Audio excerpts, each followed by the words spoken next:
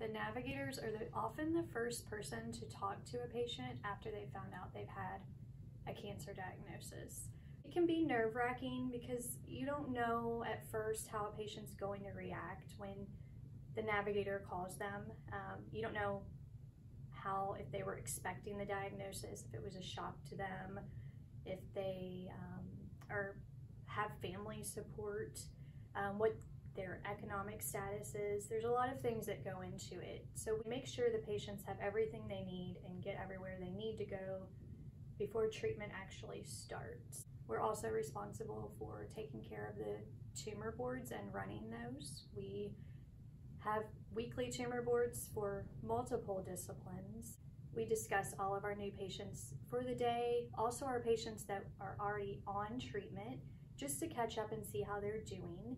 And then we also have an additional discussion list of patients who maybe had a new scan that might show something concerning, or they had a new biopsy and we have to go over their pathology.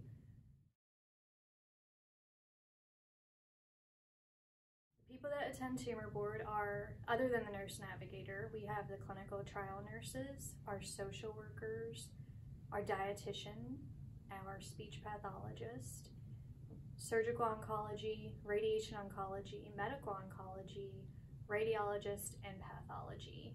The chaplain sometimes will be there as well, and anyone else who may need to just be a part of conference for that day specifically to talk about a certain patient, so that the team can come up with a consensus of a treatment plan for the patient. All of the players involved need to be involved. If they weren't there, then the patient would be missing some aspect of their care.